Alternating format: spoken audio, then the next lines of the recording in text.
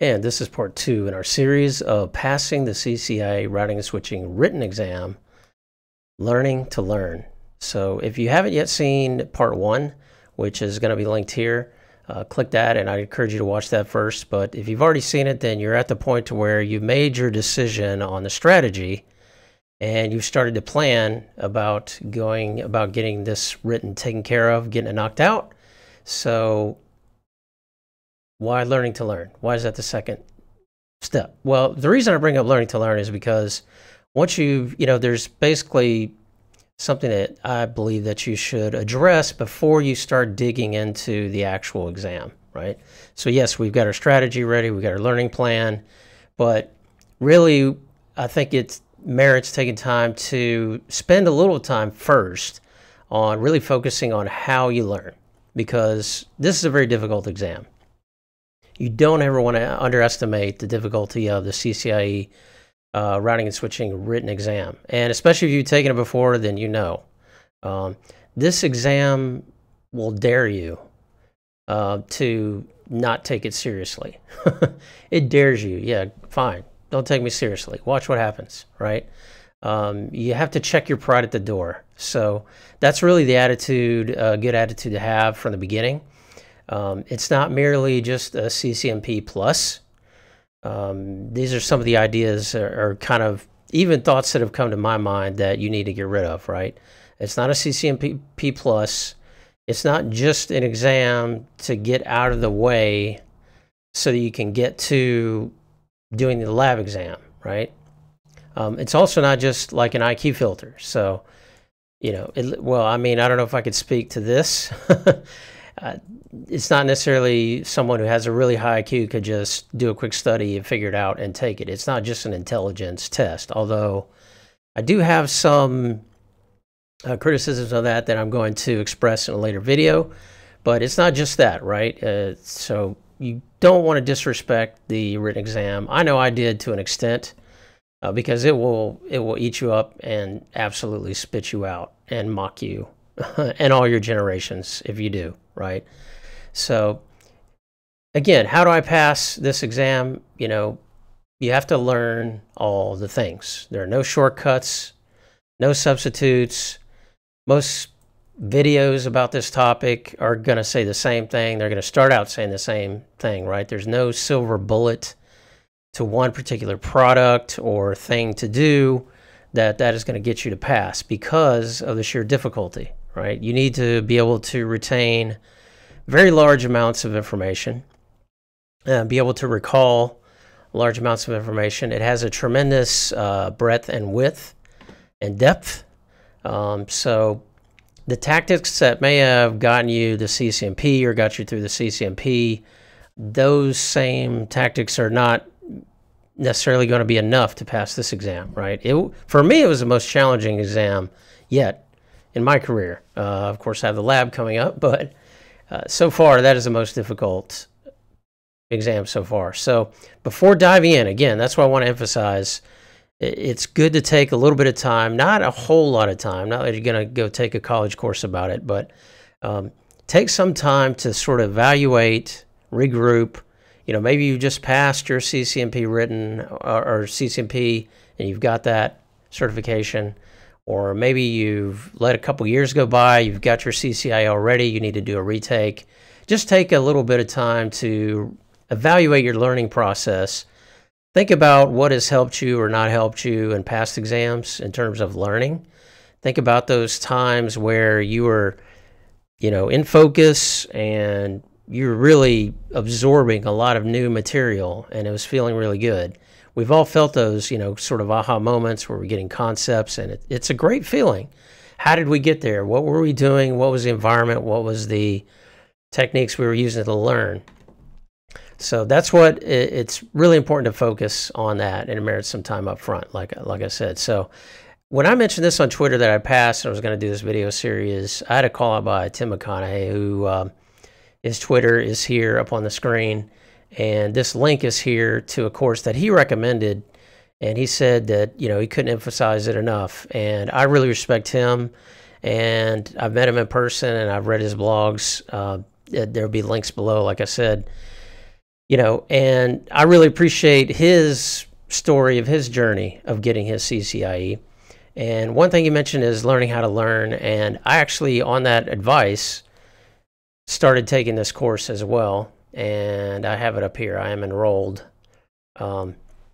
So I've started to take it, and I have to say it's a really good course. It is allowed me to sort of reevaluate, in light of the struggles I had with the written, to kind of reevaluate how I'm learning.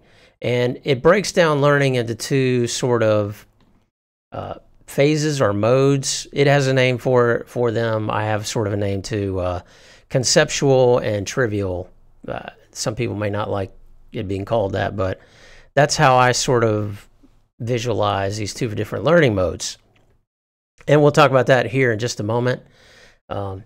What is there to learn? Well, at the expert level, one thing that you'll find, and we'll get into this more when we talk about materials, but there is no one source of information that you're going to be able to use. So part of that is learning to learn, is learning to know that in order to grasp the concepts or to understand or comprehend, if you don't get it with, this vendor A material that you purchased, or these videos, or this book, you need to develop this attitude of tenacity, that whatever it takes, I'm going to need to dig and find until I understand this topic. You have to own the blueprint, because ultimately you're going to be responsible for knowing it at exam time, not that vendor, right? The other thing you have to do is your mind will sort of play tricks on you. And this is where I want to really emphasize the blueprint, because I'll talk about this in mistakes that I made. I tended to rely on certain courses too much and not come back in and fill in areas of the blueprint that I was weak on. Let me switch to the written topics. There's a link below to the spreadsheet that has the combined blueprints. But really, you're going to find that no matter whose material you follow, it's not going to cover to the extent, it's likely not going to cover deep enough or wide enough all the material that is in this blueprint. This blueprint it's exactly what it is, its namesake. This is what you use to determine readiness and as a checklist of what I need to learn, right? And there is a lot, folks. Man, there's a lot of stuff on here. One thing I liked about Tim's blog of his experience is how he said that he would just about put it on par with the difficulty of the lab, because it's a different animal for sure. There's a lot of material to cover. So really, again, you own this. You own the blueprint. If you use testing software like Boson, to sort of test your knowledge, because you don't get questions on this or that topic, or if you don't see one or the other topic in another, in a book, does that mean that you can skip those? No, obviously not. And that's one thing I found that in my brain that I was doing, and especially after the first fail, I had to come back here and do a more honest assessment of my own knowledge, looking through all the blueprint topics, honestly. And because your brain, we all know our brains, right? Our brains are trying to be efficient and somewhat self-serving. And we'll see a topic like, oh, I got that covered, right? We'll skip it. Oh, I got that covered. Skip it. Our brain is going to, when we look at the daunting amount of material that has to be covered, your brain is going to want to try to eliminate some of these topics initially, I would think, and make you think that you can skip over that somewhat. Don't be fooled. You need to know every topic on there and know it well, right? So that is what you need to learn, and realizing that it is so much. This is where we get into sort of the different phases of learning.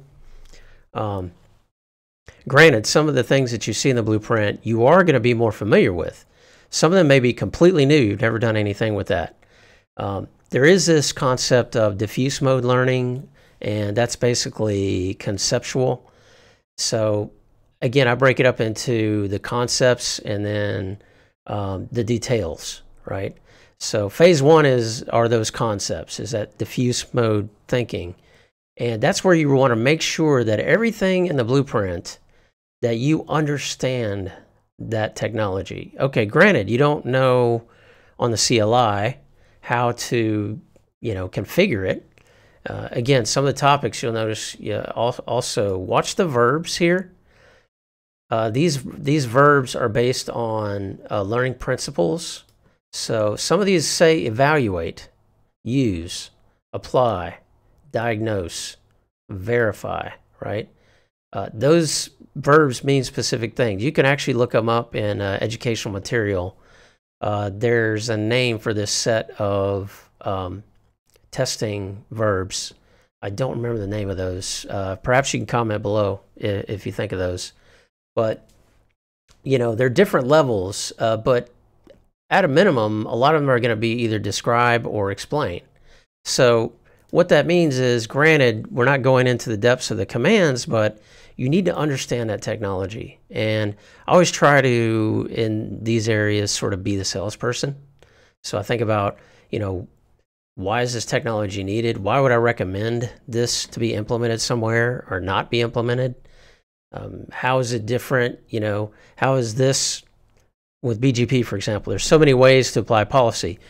Why would I use in a particular scenario this policy, or this command? What is it doing? What is that feature? What are the mechanics? And you can't rush that part of it. You cannot rush understanding. There were some areas where I tried to, or my brain allowed me to sort of skip over those and get into the details. And really, that's not the point, right? When you're doing that, you're getting to the point to where you're sort of, short-circuiting really the purpose of the expert certification, as that is to become an expert. So it means you need to understand these topics. And sometimes you're going to get stuck. Like I said, you may get to a certain topic and really focus on your learning, because you may get to that topic and you may get stuck. Like, I just don't get it, That happened to me a number of times. And what I tried to do was just switch things up a little bit. So when it comes to this particular phase, that is a concepts phase, you really need to do whatever it takes to get that aha moment. Be persistent, develop a tenacious attitude. So if you're watching a video and you purchased INE, for just as an example, right? Not picking on anyone. Say you purchase an INE video series, you watch the INE videos, and for this particular topic, it just hasn't entered your brain. We're all different. Maybe that was the perfect thing for student A, but for you, it's still not there. Don't stop there. Don't move on. You want to learn. There's a lot of places to go, right? So I'm going to talk about materials later, but if you have other materials you can go to YouTube, go to Cisco Live on demand videos. If one book you read the chapter and it didn't make sense, try to find another book from another author until you get that moment where you feel like, okay, I'm not stuck anymore. I get the concept. I can honestly look at that blueprint topic and say, I understand what that is, right? I can explain, I can describe, I can identify. And prepare for some disappointment. Like I said, this is expert level is much different. This is a whole different ballgame than CCNP. Or maybe in CCNP you can follow just vendor A or vendor B. Prepare to be disappointed and prepare to get stuck on certain topics. Some of these topics are hard. And you may need to review over and over again until you get it. So you got to develop that tenacity, scour as needed. And for some topics, I got down to the RFC level. And there's some very well written RFCs, by the way. Some of them are great texts for students. There's a lot of variety there, but sometimes even the RFCs can help out. Sometimes you need to lab. Now, you don't want to get too caught up into labbing a lot of details. That comes later, right? But again, under this phase, you want to get that aha moment, get the concepts. Then you move on to phase 2, which I call Trivial Pursuit. The Coursera course calls this focus mode. And this is where you've already gotten the concepts, but you're digging a little deeper and you're trying to get more depth in the topic. Some of the more granular details about a particular protocol or technology. And you're going to spend a lot of time here. I know I did. I call it Trivial Pursuit because if you've ever played Trivial Pursuit, naturally you're good at certain categories, answering questions that are familiar to you. What about, I remember playing Trivial Pursuit, there was, I think, a drama category, right? There are going to be categories that you have very little, if any, depth on, right? So those, you need to get very familiar with them. You need to find your gaps from the concepts, and that's where some of the testing materials come along and can help you out, like Boson software, which we'll talk about a little bit. It will help you sort of pinpoint your weaknesses, and you need to, of course, continually evaluate that. So add details. Now that you have the concepts, try to get into the details, reinforce your knowledge, retain it, and you want to review. And that's where we get into learning tools, in particular for this phase 2, the focus mode. Again, it's different for everyone, but there's 1,000 different ways and theories about how to take notes, right? You're going to read, you talk to 10 different people, they have 10 different ways of taking notes. Again, we're learning to learn. That's very important. Do what you know works for you, or that you find helpful. So for the concept phase, phase 1, conceptualization, it's good, I found anyway. I'll share what helped me. I found it very helpful to do mind mapping, and there are open source programs out there. I'll talk about specific tools in a little bit, but mind mapping is very helpful. I'll just show you an example of one that I did I thought I still had it open. Yeah, so when I'm trying to visualize and piece together the different parts, a drawing may help too. Drawing out a topology or drawing out a process diagram. I did some of those as well, preparing for the written. These are out on my GitHub repo, by the way. So when I was studying DMVP and I was trying to dig a little deeper into that, I made this mind map that really helped me in my mind. It forced me to logically sort out, a lot of different options there. So that's a great tool. Like I said, drawings, draw.io, Visio, whatever your poison. And then when we get into the details, the focus mode, or as I would say, the Trivial Pursuit, this gets into a lot of memorization, to be honest. So there are a lot of tools to do that, and both bloggers that I cite below, both Tim and another blogger who talked about his CCIE journey, his written pass, Jedediah Casey, they both really highly emphasize flashcards, and I have now taken that to heart because flashcards really help you with the memorization component. The problem with studying such a broad category or broad set of topics is that, and especially when you get older like me, when you go from one protocol to another, when you go from IoT and then you have to go back and look at, layer 2 VPNs, over time that heat cools down, right? And it's harder and harder to withdraw that information. Flashcards help with that because, and that's another reason too that you don't want to extend out your pursuit of the written exam over too long a period of time, because again, you want to have a lot of information fresh in your mind when you walk into that exam. Flashcards help with that. There's something else that I created that helps me with memorization, something I call a drill sheet. I use this for like long lists. So the flashcards, we all know how those work, right? You basically take notes and you put something in there in a form of a question or true, false, or multiple choice, or fill in the blank.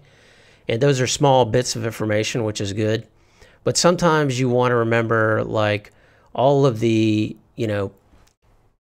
COS values and their corresponding DSCP values, and what those hexadecimal values are for those DSCP codes, right? For something like that, maybe it's helpful to like list those out in a sheet or, you know, in a table. And that's really what I use the memory drills for. So this is something that I have that is, I don't have it constructed that way at the moment, but, you know, like OpenStack components. So you can break this up into individual flashcards or into multiple flashcards, or what you can do is you can make these tables, create like an answer sheet here, and then what I would do is then create a review sheet, and I would blank out all these areas, right? And when you do that, you blank it out, you keep this blank, and then you come back from time to time and you try to fill out these columns. So these are, for example, all your multicast, link local reserved addresses, and IPv6. So you come back in here to a blank sheet and you try to fill in as much as you can, as fast as you can. And the benefits to this, for me anyway, for memorization, where it helped me is I'm actually writing out. So flashcards, you're selecting, you know, options. Here you're having to write out the information.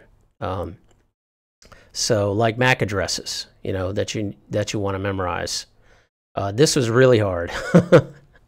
I got to where I could just about fill this out, you know, on my own. So things like that will help you like right before an exam, you know, when you're doing your review. So those are the learning tool, you know, some of the learning methods that I would encourage you to use and think about and get equipped for as you prepare for some very intensive learning, that is preparations for the CCIE written exam.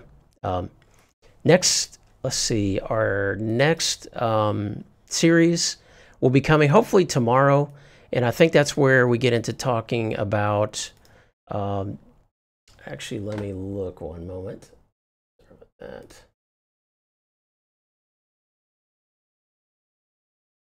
Yeah, I think we're going to talk about materials. Maybe that's the next one. So anyway, these are the links I mentioned. Hopefully this has been helpful to you. These are two bloggers who were very encouraging to me when I was getting ready, prepared for the written. They're very real about how it was for them. And of course, this is the Coursera URL I mentioned, and the blueprints combined with a sort of checklist that you can use for yourself to fill out is the link here. So hope you enjoyed it. Hope this helps. We shall see you back here for part 3.